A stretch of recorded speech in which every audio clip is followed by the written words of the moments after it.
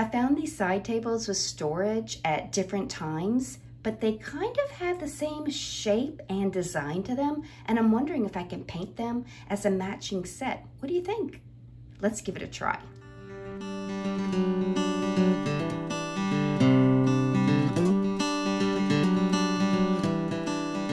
And just like any other project, I start by removing the hardware, taking the drawers out, thoroughly vacuuming inside and out, and washing it with a good degreaser. In this case, I'm using Dawn dish detergent with warm water. I rinse it off with clean, fresh water to remove any soapy residue, and then I'm drying it off and putting the pieces in the sun. So I came indoors and I started to scuff sand these two side tables with a 220 grit pad by hand. After all, there's no damage on these pieces. I'm just wanting to roughen up the surface to give the primer and paint some teeth to hang on to. And I'm vacuuming it up as I go.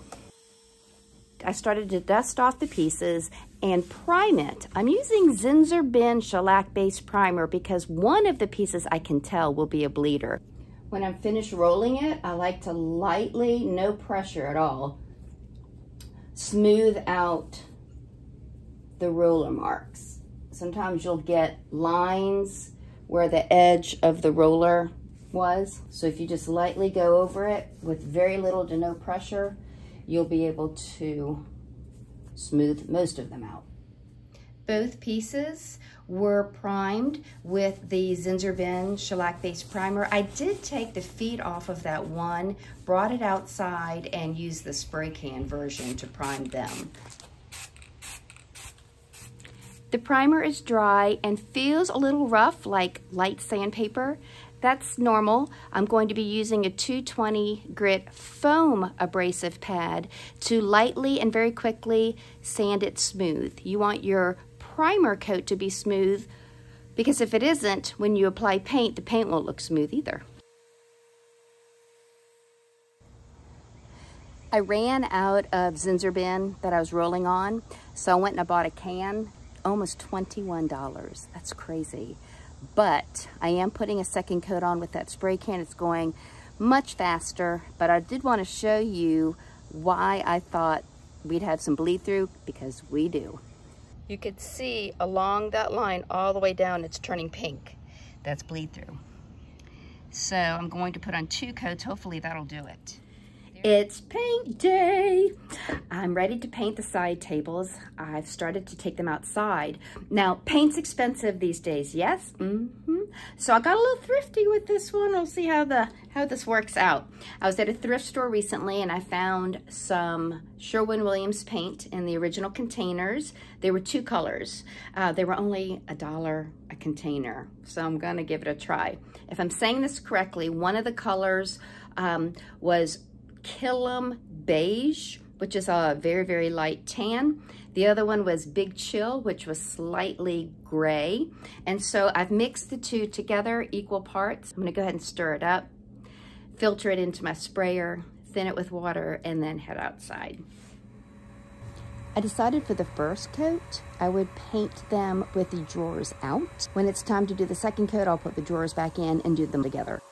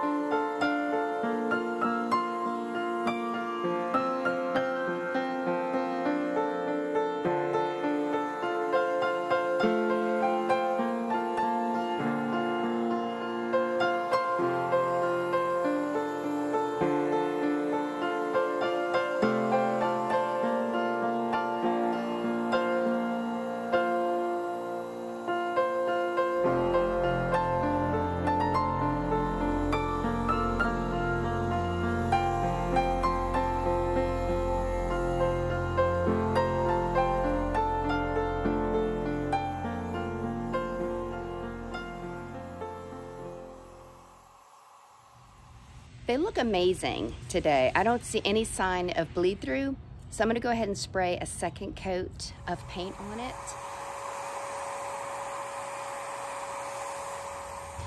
Off camera, I sprayed a coat of Varathane's polyacrylic in matte. I'm going to lightly sand the top just to get off any little tidbits that might have landed in that top coat. I'll wipe off the dust and I'll spray the second and last coat.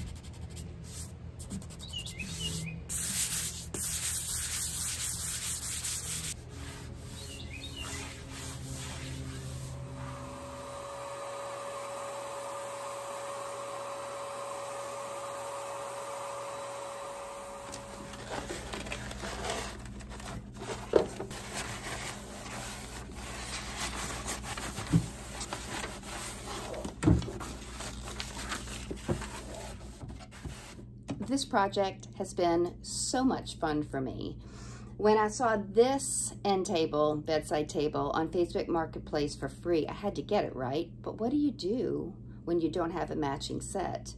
So it was serendipity just a week or two later when this one was posted on Facebook Marketplace by somebody else for $40, because I thought, gosh, they're the same height.